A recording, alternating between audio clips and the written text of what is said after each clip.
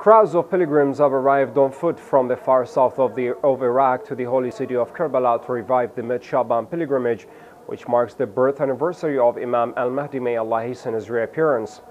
Men, women, and youth and children walked raising green banners and congratulated the Islamic nation and the religious authorities on the blessed birth anniversary of the 12th Imam, peace be upon him.